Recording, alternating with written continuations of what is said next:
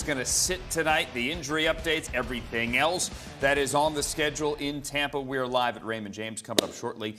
Bucks and Ravens. This is Steve White. I'm Andrew Siciliano. This is NFL Now on a game day, and we've got a trade.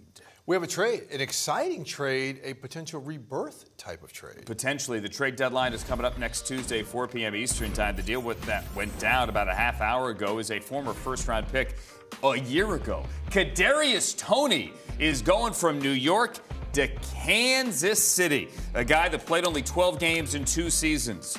The 20th overall pick last year. He did not score a touchdown while wearing a Giants uniform. Tom Pelissero, this one kind of makes sense here. It was a previous administration, and the guy couldn't get on the field.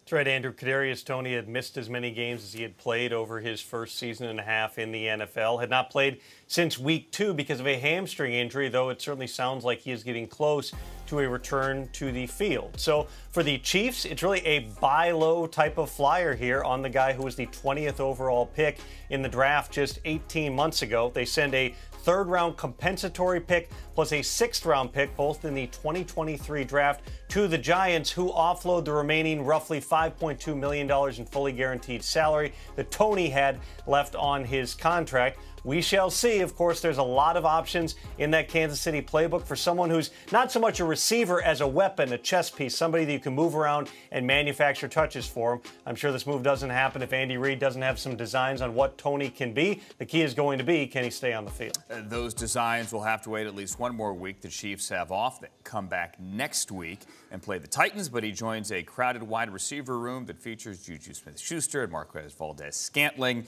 and Sky Moore. So, a lot for Andy Reid to work with. Tom Pelissero had the details on that trade, helped break the news. Thank you, Tom. Coming back a little bit later.